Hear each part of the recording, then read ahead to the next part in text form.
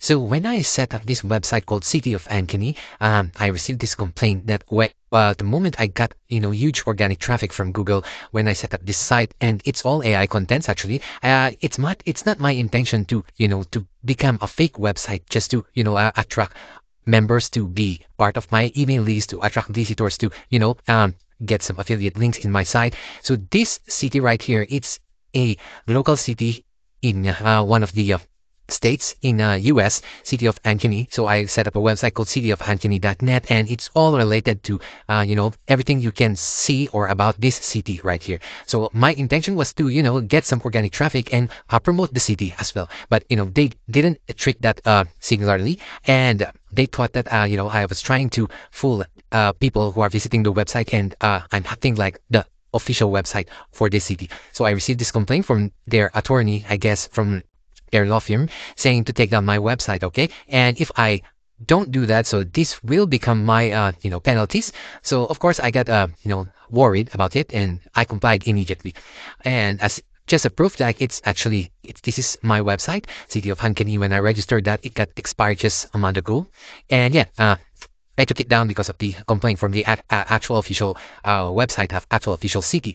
And then in this video, my purpose is to show you how you can avoid this trademark infringement, especially when you are promoting a city in US. Okay, so I will correctly show you how you can do that, so that you will avoid this kind of situation. Like you I was already happy that I'm getting huge traffic, from the articles that I created in this website using AI, because, nowadays AI get so many traffic if you do it correctly. Okay, so this is how you can do that in order to avoid the, trademark infringement.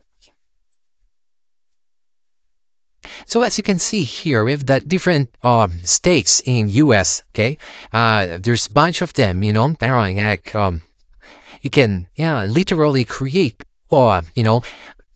each city a website. For example, we go to let's say state of Iowa, and here we check the cities inside state of Iowa. Here, as you can see, for example, we get this Ankeny. So this is one of the cities in state of Iowa. So here, if we take a look at the keyword City of Ankeny, and here we view the website, the official website of City of Ankeny. So you can actually create an informational site related to City of Ankeny. Okay, so just grab the URL of this main website, and then pop that in here in Ahref. So as you can see here, it's ranking for 8,000 keywords. And if you take a look at the keywords that are ranking, so you can create an informational website regarding City of Ankeny, right? And here are the keywords that some of them are not too competitive. What you can do is to be more meaningful, is use this filter, word count. So we will just select those keywords, at least minimum 4 words, so we can create meaningful topic. So click that and show results. As you can see, you can create almost 4,000 topics related to City of Ankeny. Make sure you create a disclaimer, okay, on the website. Add a disclaimer that this is not an official website. Okay, so this site is purely informational and is intended to provide visitors with resources and information about the city. Make sure you add this disclaimer, very important, because you are just creating an informational website and you are not the official website of the city. Make sure you add that, okay? Very important, so that you won't get sued in the future. Now, so here, for example, this one, things to do in Waterloo, so that's very easy to generate a topic right there.